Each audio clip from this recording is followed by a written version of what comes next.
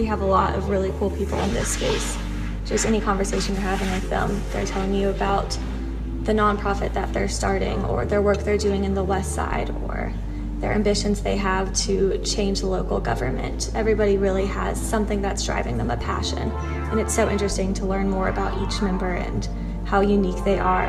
I think we don't brag on our members enough and how involved in the community they are outside of the gatherings, but how involved they are in Atlanta and the different projects they each have.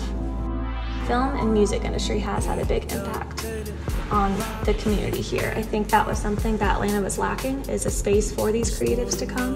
And the Gathering Spot has filled a void for a lot of people who were looking for an atmosphere where they could feel comfortable and be in a private space with people that were like-minded and similar to them in the creative industry. And as that industry continues to grow, I think we'll see that grow in the Gathering Spot as well.